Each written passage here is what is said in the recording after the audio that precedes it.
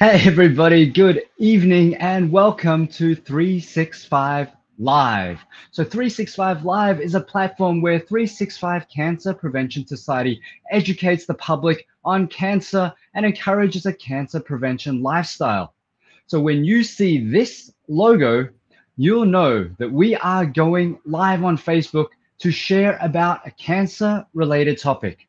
So my name is Dr. Gareth O, and I'm so glad to be here again. I'm going to be your host for tonight's live session. So for tonight, our topic is on head and neck cancers, and you're going to learn lots and lots of amazing things, including risk factors for head and neck cancers, as well as some new treatment options too. Now, of course, this is brought to you specially by 365 Cancer Prevention Society, and of course, our esteemed medical partner, OncoCare Cancer Center. So just quickly, if you haven't heard of 365 Cancer Prevention Society, it was founded in 2003 as a social service agency, and it has an IPC status. So we're a fully fledged member of the NCSS as well. And so the Society's mission is to serve the community through holistic cancer prevention measures. Now, this is accomplished through lots of different things, from health and nutrition education, from promotion of a healthy lifestyle, and of course, doing our lymphatic detox exercises. This is our signature program, so check it out if you haven't.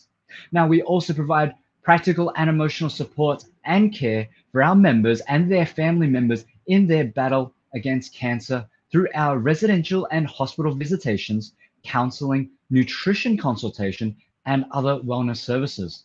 So please come and like, share, and comment on all of our social media pages and keep up to date with the latest events and activities. Now, before we begin, there's something very important I'd love to share with you. It's a campaign by 365 Cancer Prevention Society. It's called My First Memo. Now, you may know this already, but breast cancer is one of the most common cancers in Singapore. So that's why 365 CPS launched My First Memo to raise funds for women over 40 years old from low-income backgrounds to go get a sponsored mammogram screening. And that includes the pre and post consultations. So this screening will allow for early detection of breast cancer and of course early treatment if required too. So donation tiers start from $10 and go up to $50 and even $100. So if you can, please, please, please take out your mobile phones, yeah? Take a picture of this slide or screenshot it if you're on your phone right now. Scan the QR code. Please help us by making your first donation. So any amount is going to be very valuable. You can also key in on the link on the screen if you're unable to scan the QR code. Yeah, so I'm just going to give you a minute just to do this right now, and please donate generously because your donation is going to go a very long way in helping somebody's daughter or somebody's mother and a caregiver that is around you in our community to receive the treatment and the support that they need. Yeah. So please do that right now. And of course, I would love to have a special mention to our sponsor, Icon Cancer Center, and our supporting partners, so SATA ComHealth and Early Medical Center, for making this mammogram screening possible. Alrighty, so please, if you haven't already, do so now. Go and donate. Any amount is valuable for all of these people who are going to receive a life-saving screening. Yeah. Okay. So for our session tonight, yeah, one last thing. Please note, all information that's shared by the speaker, by 365 CPS, is general information.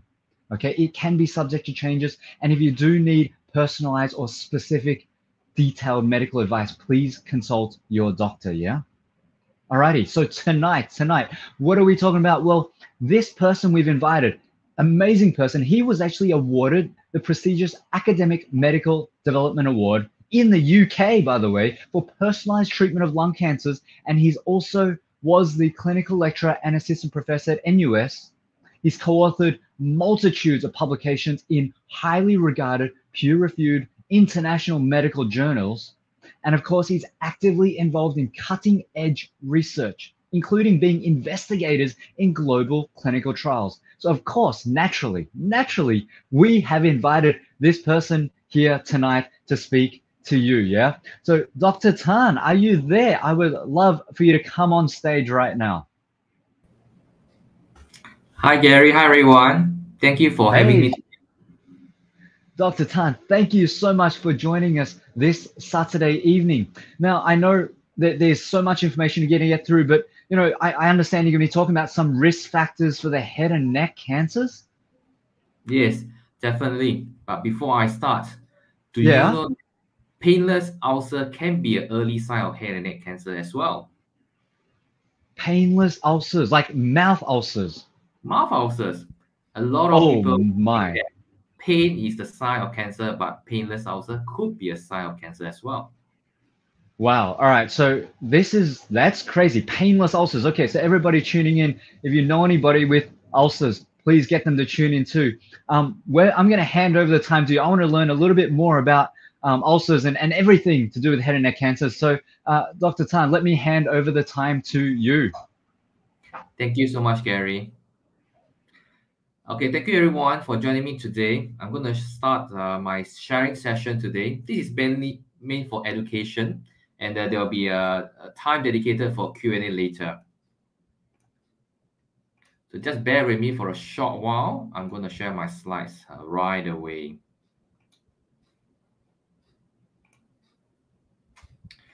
All right, this is the title of my talk today, Head and Neck Cancer in 2023.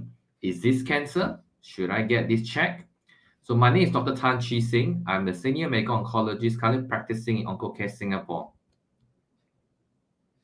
So this is a topic outline of discussion today, and this is my epidemiology statistics.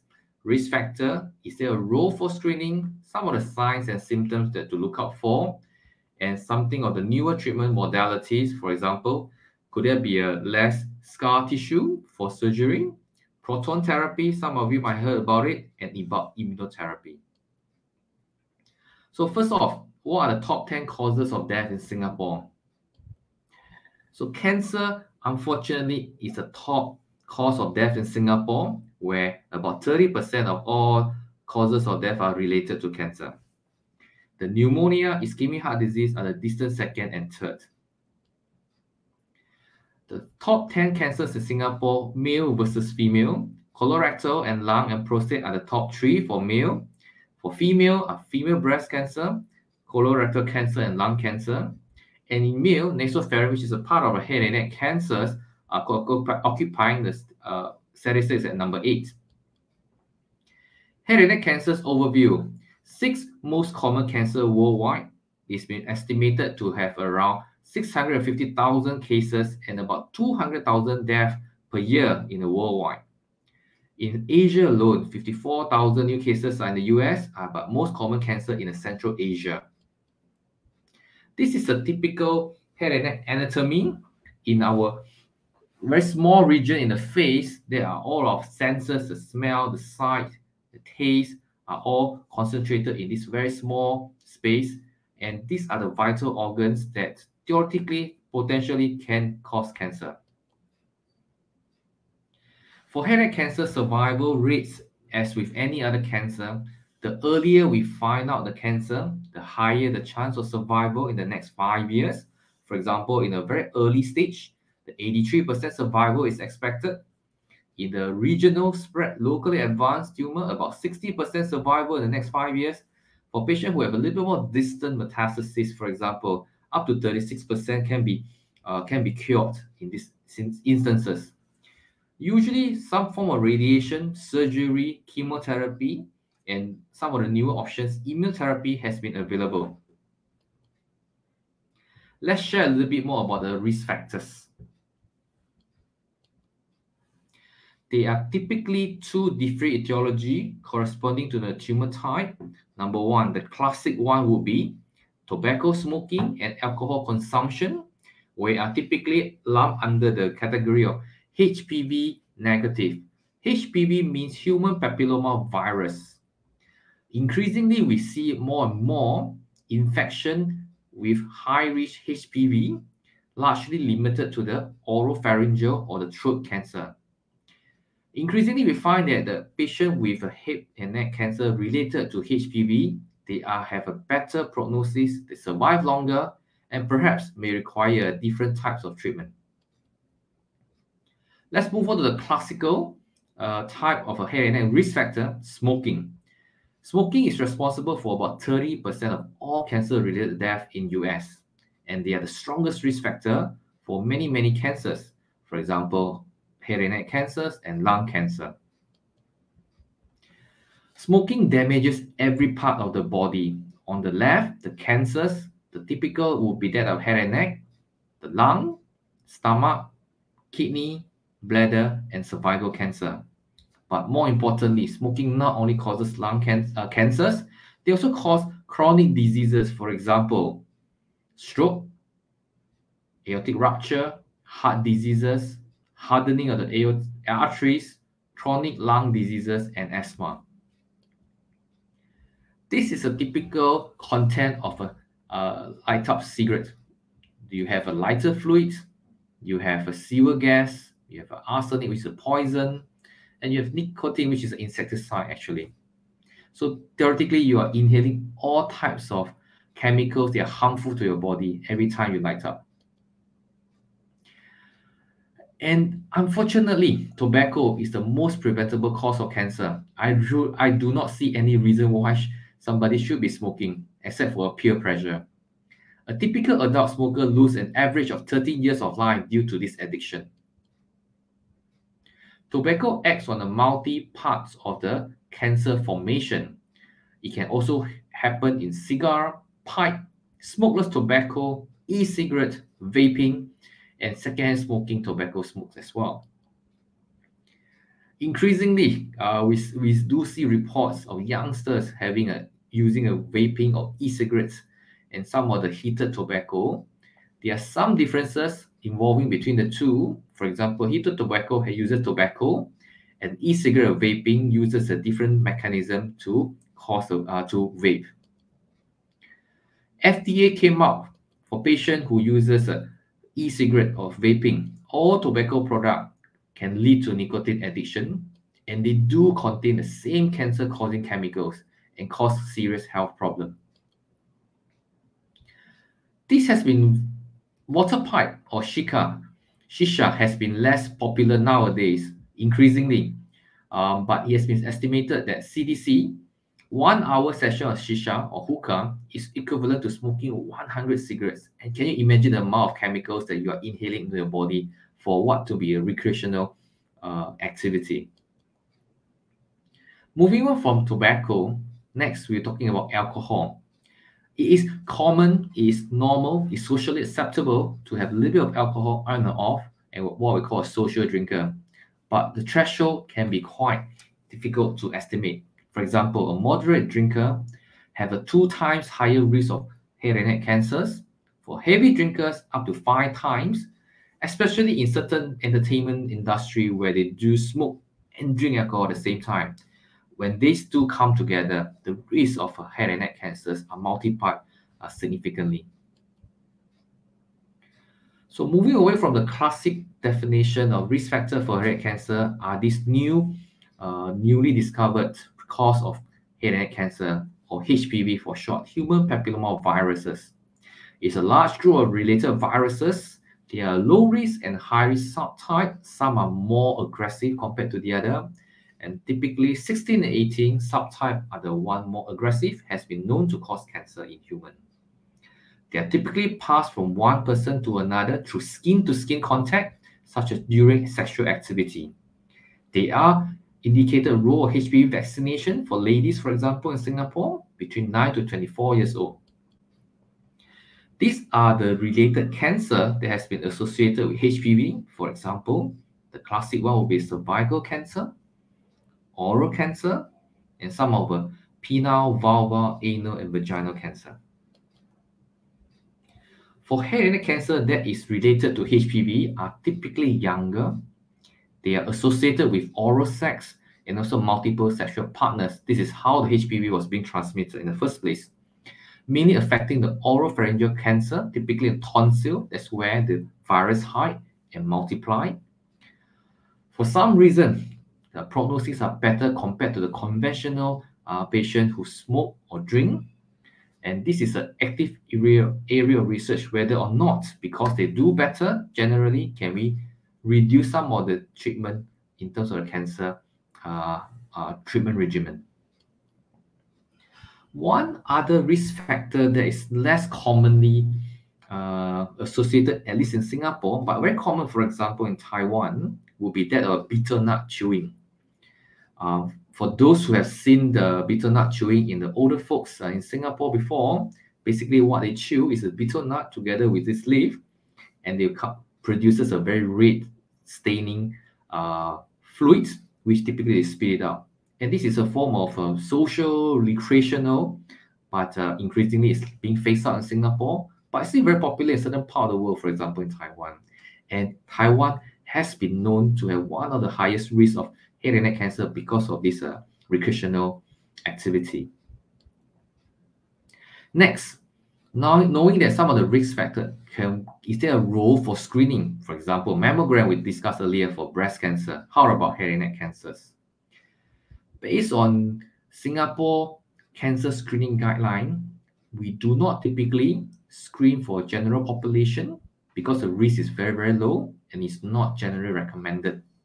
But however, if you have a family members 2 or more of head and neck cases, it is important for you to discuss with your doctor, for example, ENT specialist, to talk about screening using a blood test and also a nose scope.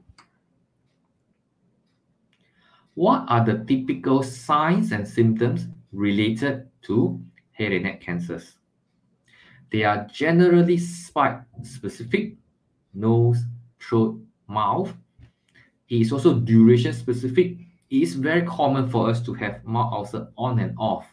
But what constitutes something that you need to look out for? One of the key 2 messages to take home today will be that non-healing ulcer that continue to progress, continue to get worse despite medical treatment. Let's focus a little bit in the mouth. This is a picture of a person who lifts up the tongue, and this you can see the white patch here, a white or red sore that does not heal on the gum, tongue, or any lining, the internal lining of the mouth. You need to be treated carefully. Mainly because more often than not, they are benign 99% of the time.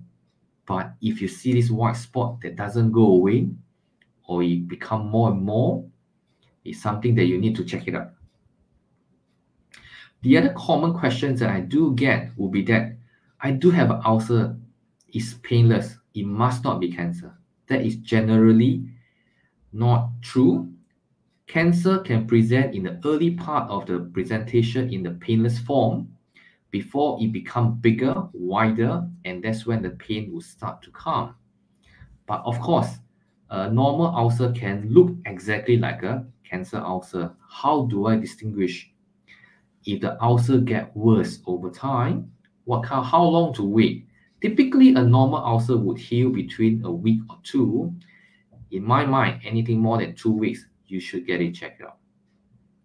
Any swelling in the jaw, for example, when you feel that this is a little bit more loop-sided, there's unusual bleeding or pain in the mouth, there's a lump or thickening in the mouth under the tongue, for example, or for our loved ones of our elderly cohort, when typically the denture fits for the past 10 years or so, suddenly the denture doesn't fit, it means that something is not quite right.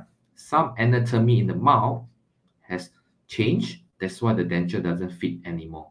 You do need to check it out. How about throat? You can see a picture here. This is a fairly thin lady, but you can see that the somewhat at the lower end of the neck is a little bit more swollen. Okay, this is a thyroid, and there is a lymph nodes as well. So these are some of the symptoms that you need to look out for. If the swelling in the throat is big enough, it could cause trouble breathing. And when you speak, perhaps you need to use more effort. And the quality of the spoken voice has changed. For example, it becomes more hoarse over time. This is something that you need to check it out as well. We talk about the lump and the thickening. If just behind our windpipe is our food pipe, if there's a compression, it's a pressing down towards the windpipe, it may also presses on the food pipe. That's when people may have trouble chewing and swallowing food. Okay, you always have the sensation that something is not quite right in the throat, as if there is something that is irritating the throat that doesn't go away. It could be a pain, could be a sensation. These are something that can be potentially sinister if it causes persist for more than 2 weeks or so. Voice box, we talk about pain and swallowing. Why ear pain? Our head and neck, the ear, there's a connection between the throat and also the ear. Occasionally, a throat cancer that has caused local swelling may impede on the connection to the ear, causing an ear pain. And a classic hoarseness of voice for patients with the throat cancer is something that we need to be mindful about. For patients with the nasal and sinuses, when you have these blocked sinuses that don't clear, or if the GP or family doctors have given you a course of antibiotics, it doesn't quite sort of get rid of the problem, this is something that you need to check it out as well. Bleeding is never normal, all right?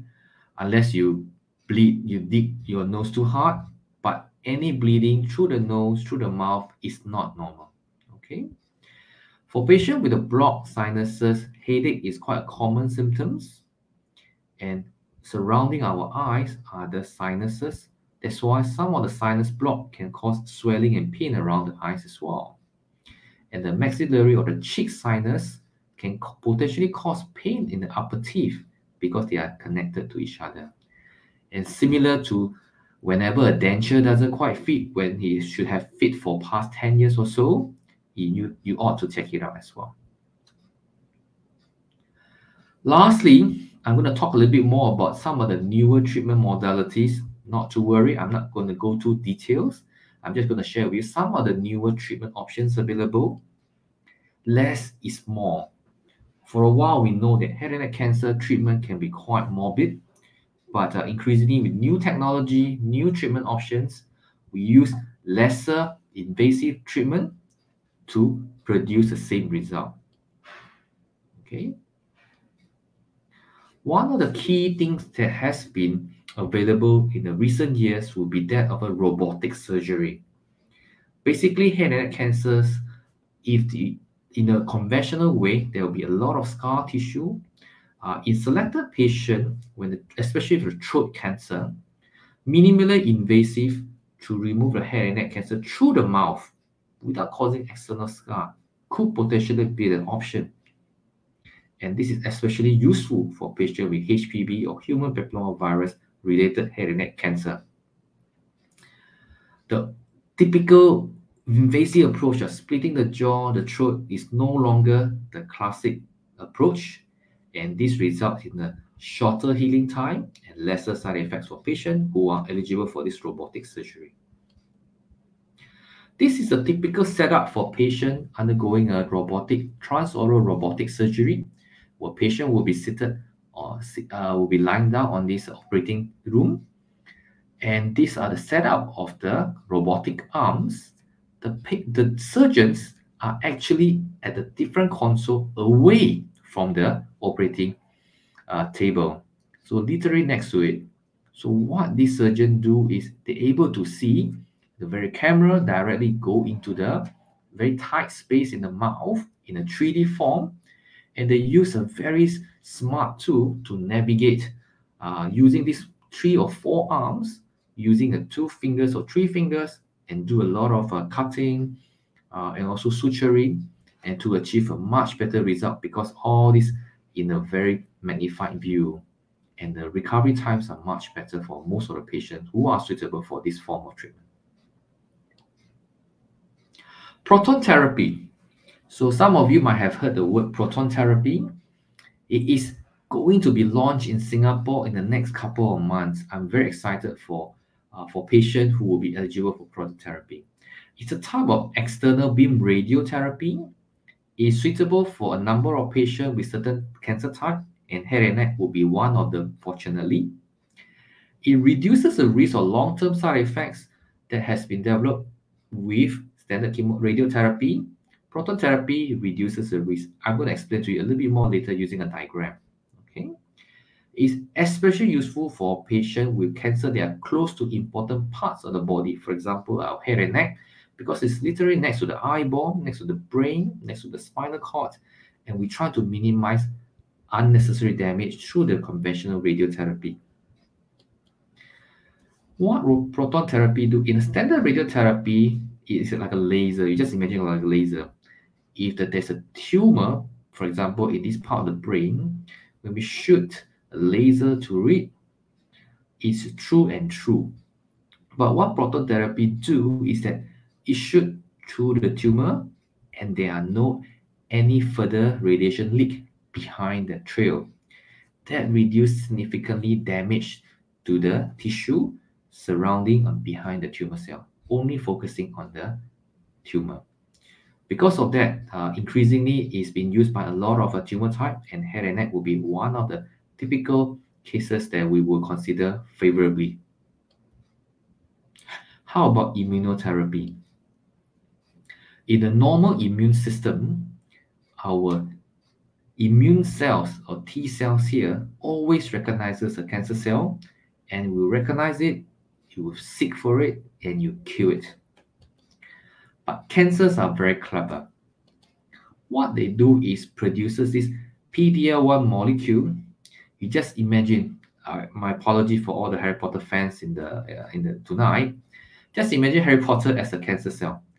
What they do is putting on an invisibility cloak to mask themselves from Ron, which is the immune system. When the immune system can't recognize the cancer cell, it can't attack, it can't destroy the cancer cell. And that is why it allows the cancer cell to grow bigger and start to spread to other body parts. What immunotherapy does is to take away this invisibility cloak from the cancer cell, allowing the immune system to recognize it and to kill it. In fact, the discovery of immunotherapy has won the Nobel Prize in Medicine in 2018 by these two American and Japanese scientists. I'm glad to inform that FDA, Singapore HSA has approved 2 immunotherapies since 2016 and 2019 respectively for use for head and neck cancers in Singapore, and is routinely used for selected patients. With that, I end my presentation. I thank you for your attention.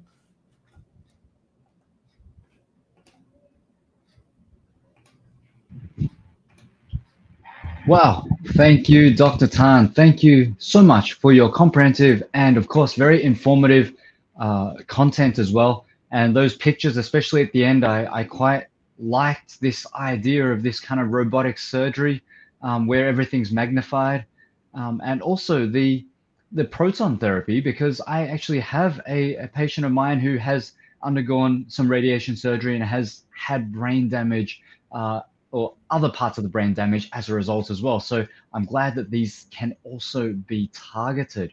So thank you once again, for sharing. Now I'm going to turn it over to questions. If there are any questions that you would like to ask Dr. Tan, please do share it in the chat.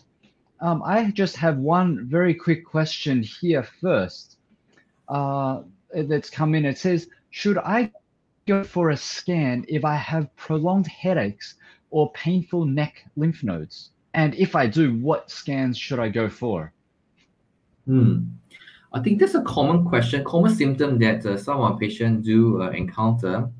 I think usually a patient would need to see a doctor first. The doctor will assess some of any other associated signs and symptoms. Headache can be a bit tricky because it can be as simple as a headache from a stress, work, or migraine related, but anything more sinister generally requires a form of MRI scan. MRI stands for magnetic resonance imaging. It's a form of a big magnet looking directly into the brain cavity and looking for any possible causes of the headache. Anything that is swollen in the neck is typically very suspicious, and generally a form of MRI of the nose, mouth, and neck will be required to elucidate, to find out what is the cause of the swelling in the neck. Okay, thank you so much. So we have another question, and the question says, after radiation therapy, I still experience some neck pain. Is that normal? So typically radiation causes a few things. Typically we are talking about the acute phase, the medium term, and the long term. So it depends on which phase we are talking about. A neck or jaw stiffness can be one of the side effects. Typically in the acute phase, there's still a raw wound around it, a raw inflammation around the mouth and the neck. And typically this should settle down within a month or two.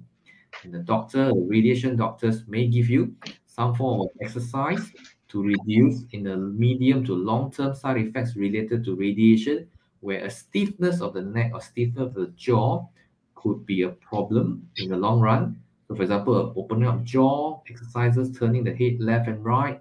So these are some of the things that we can advise our patient to do to reduce the long-term debilitating side effects of the radiation. Okay, and a follow-up question is it recommended to do some TCM treatment concurrently with the oral chemo? So it depends on the individual oncologists who are prescribing the medication. For my personal belief, I'm not against traditional Chinese medicine, and I strongly encourage for those who believe in the traditional medicine to do it before we start the treatment or after we start the treatment, so as not to interfere with some of the treatment. Because, for example, I do prescribe a lot of chemotherapy, immunotherapy, and they are tailored according to the patient's size, height, and weight. Any interaction from external sources, for example, traditional medicine, be it Chinese, Malay, or Indian, may interfere with the dosing. You may get unnecessary high side effects from the chemo, or worse, it may interact such that the level of the medication is too low and you're not getting any benefit from the chemotherapy. So my general advice is to do it before we start any treatment and to after, so that it not cause any interaction, unintended interaction between the two. I would say, fairly different discipline. Yeah, definitely. And may I another question? So may I know, what are your views on a swollen lymph node in the neck that has been around for more than a year? So they did a bit of information. They did have a previous ultrasound, and that came back inconclusive. And so they were sort of told to wait and see. But they are a little worried because, well, it's been around for more than a year. So any maybe tips or insights? Yeah, I do not like any swelling in the neck. So our neck is a very tight expressway for many body parts. Can be for lymph nodes, can be for thyroid, can be for a tissue from the floor of the mouth that goes down. Generally, ultrasound will be very useful. If ultrasound is not clear in terms of the cause of the swelling, I would, as the first question, to consider using a magnetic resonance MRI scan to have a quick, deeper, better resolution of the problem. And I'll probably get my ENT colleague to come on board as well. Probably this requires a multidisciplinary team where some form of biopsy. They are as basic as a needle biopsy, but if we can't get a conclusive answer to it, generally a small nick to take out some tissue for a better view under the microscope by the pathologist to determine is it a malignant or is it benign, and we'll treat accordingly. Okay, yes, and yes, MRIs are definitely a great way to visualize, internally, Higher resolution for sure. Higher resolution, exactly, and we can kind of see everything. So on ultrasound, sometimes we only see the part that's been scanned, but we don't see the whole neck, right? The whole brain. Yeah. Exactly. So just a follow-up question about more scans. Usually people don't go for brain scans and don't necessarily just go for an MRI screening. So what can we do to protect against or lower our risk of brain cancer or these head and neck cancers? So one of the key risks of reducing head and neck cancers or brain cancers are to reduce some of the risk factors as mentioned earlier. So for example, if you have your loved one is a current smoker or heavy drinker, and one of the key steps is to reduce exposure to these harmful substances and material, because in the long run, they damages the lining of the mouth, nose, and causes cancer in the long run. So number one, reduce the risk factor. Number two, we talk about the second risk factor, which is afflicting the younger population. We talk about HPV infection. We're talking about patients who have multiple sexual partners, oral sex. So these are some of the risk factors that if we can avoid, that will be ideal. But I think should never interfere with somebody's personal life in that regards. But whenever possible, We talk about HPV vaccination for younger. In Singapore, we advocate HPV vaccination for young girls between 9 to 24 years old, especially when they are not sexually active yet. This will reduce the chance of getting a HPV infection that may eventually lead to other types of cancer in head and neck and cervical cancer for ladies.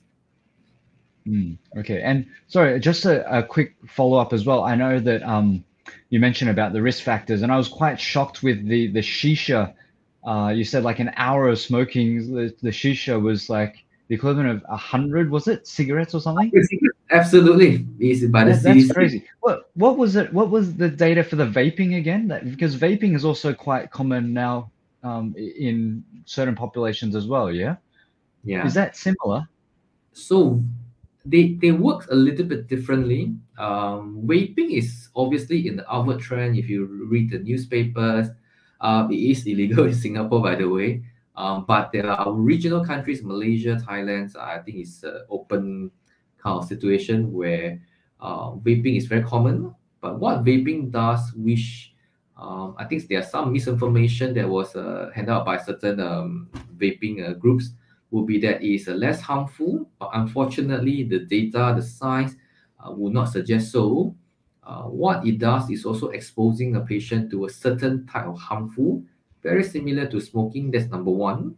Number two, what the vaping does is have this heat and burn method that causes a lot of unintended chemical reaction using the fluid. And when the manufacturer of the vaping is not very clear about how to make it, what happens in the earlier part, a couple of years ago, there's a lot of lung injury related to vaping reported in the US, and there were a case or two where a young chap was required a lung transplant because the lung was so badly injured by the heat and burn method by the vaping. So I would caution very seriously for young audience here to not to pick up vaping, because I think it has different kind of problems associated with it. Thank you. Thank you so much for the warning, and to everybody listening, please take Dr. Tan's advice. I do have a follow-up question from somebody who asked earlier about the TCM treatment with the that was concurrently with some oral chemo. So they have mentioned again that they are currently on the oral chemo, and they're getting some side effects on their skin, cracking lips, and they've looked and consulted a dermatologist, but it doesn't seem to help. So again, any input on what they could do? So chemotherapy itself can cause some side effects, as mentioned. It does cause a drying of the skin. Depending on the type of chemotherapy, it can cause ulcer as well. I always tell my patient chemotherapy is like a heaty Chinese medicine where it causes a lot of problem similar to what we experienced it. Some Chinese medicine is also quite well known to be heaty in that regards. Generally, when you heat and heaty comes together, it will just make the whole situation worse. I would generally discourage mixing together at the same time. And I would try to space out between, let's say a patient really quite keen to try the traditional medicine, and I would prefer them to space it out rather than concurrently, to reduce some of the side effects that some of our patients do encounter when they combine it together, unfortunately. Okay, but do you happen to have a quick fix on like how they could try to get through this cracked lips or these dry skin? Have you had any clients, any patients with this issue that they've been able to sort of overcome? Yeah, a simple topical applications, for example, Vaseline would be very useful to moisturize the area to prevent the crack from getting worse. And some of my patients do find Oracort E, which is an active ingredient triamcinolone, can be available through any Guardian or any pharmacy, but must buy through the pharmacist or even a prescription from a local GP. That will reduce the inflammation, and it does speed up the recovery of the cracked lips ulcer quite expeditiously. And lastly, to fight heating medicine, you just need to get cooling medicine. So I always advise my patient drink more water, get coconut drinks. Those are very helpful as well, just to sort of cool down the system a little bit. Yeah. That's great. Yeah, definitely. Drink lots and lots of water. Coconut water is great as well. Like you said, the cheap versions of Vaseline. But yes, if you need something a little bit more potent, do go and look and seek some that prescription from your GP as well. Yeah. Okay, another question coming through now. May I know what is your personal view, Dr. Tan, on mobile phone usage in terms of being a risk factor? And of course, you know, the earphones, I mean, I'm wearing one right here. So, you know, earphones, headphones, you know, is this good, or is that a good substitute for maybe holding a phone close to my ear, especially for people who are on their phone, you know, multiple hours during the day? This is a very common question.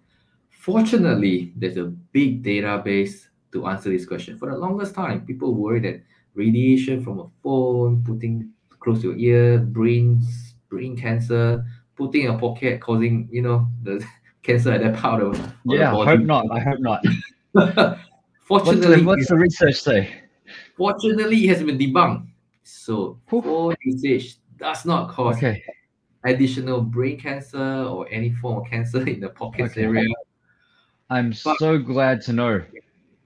And mainly because the radiation that's emitted by our latest generation of phones are so little, it's no worse than flying, for example. So in fact, you get more radiation from flying rather than a phone that's stuck to your ears. Yeah, so, do you know, I heard a long time ago about, for males, mobile phone in the front pocket, close to the reproductive organs, lower sperm counts. Is there any truth to that? I'm just kind of curious now. Fortunately, no. Okay, cool, good. I'm glad, but I do have kids already, but I'm glad still. All right, another question's come through, Dr. Tan. Thank you for the questions, by the way. Please, if this has been valuable, please ask more questions if you'd like to. Please send your thanks or any other concerns that you might have in the chat too, just so we can get some feedback here. We have another question here, Dr. Tan, if you don't mind. Is that okay? Yeah, perfect. Yep. So should a benign mass in the neck be removed, or it doesn't matter if it doesn't affect the quality of life? Okay. I generally do not like any lump swelling in the neck. That has been my standard answer. But if it has been proven to be benign, generally I would advise there's no need to remove it unless you want to remove for aesthetic reason. Okay, because is there, I mean, you talked about sort of more minimally invasive surgeries like that robotic surgery, but if somebody did have a big lump, I mean, removing that surgically would, you know, if it was, let's say, obvious and for aesthetic reasons, I mean, there would be potentially, you know, some healing, a lot of healing required, right? And outcomes definitely might not be so good. If scar tissues, you're replacing one aesthetic problem with another. That's one thing. Yeah. I have seen patients with a very large goiter or a large thyroid swelling that is benign. Even though they are benign, occasionally what it does to compress or presses on the local structure, it may impede on the voice. It may cause local swelling, doesn't allow you to swallow very well. So it causes symptoms. Even though it may be benign, it may be a reason to get it sorted out, get it removed as well. So not all benign requires surgery, but if it does cause symptoms, you should consider getting rid of it. Yeah, great. Yeah, exactly. And I think that's such good advice, because yes, if it does affect, I mean, your quality of life or ability to swallow or breathe, if that's affected, then yes, please do go and get that checked out. Yeah. All right. So right now, Dr. Tan, I don't see any more questions coming through. So with that, I would like to thank you very, very much for your time and answering all these questions. Oh, wait. Sorry. Do you have time for just one more question? Yeah. I saw one sneak in just before I'm about to close it all up. To answer, no problem. All right. So maybe the lucky last question, unless someone wants to sneak in a question right now as I'm saying this one. Yeah. So type as fast as you can, and I'll talk as slow as I can as well. All right. So this question here, Dr. Tan, could you share maybe what are your views on any dietary adjustments for current cancer patients? So I think there's a lot of questions, a lot of research coming through. Generally, if you're taking a specific medications, for example, some patients are taking oral targeted therapy, it may interact with certain food. For example, a classic case would be pomegranate, starfruit, pomelo.